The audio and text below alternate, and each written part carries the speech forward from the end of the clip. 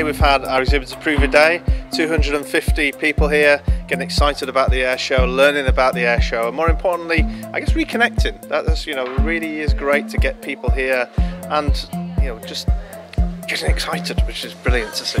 Sometimes you think back, I think 2018 was yesterday, but actually, you know, it is 4 years, and you know, there's a lot of new people here as well. There's experience in the room, we've done air shows, but it's important that, you know, we speak to everybody, we speak to all our customers, and it was great to see them here today, and they had so many questions, which was fabulous. The appetite has definitely been whetted for the air show this summer, you know, more than I thought it would be in terms of today, because there's just this palpable excitement in the room, there's palpable excitement in the business, and you know, definitely around the industry when I speak to people.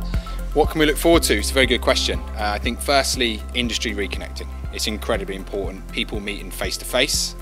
We are expecting to see a plethora of new industry, to be honest. Since we last met, sustainability is at the forefront of everybody's thoughts.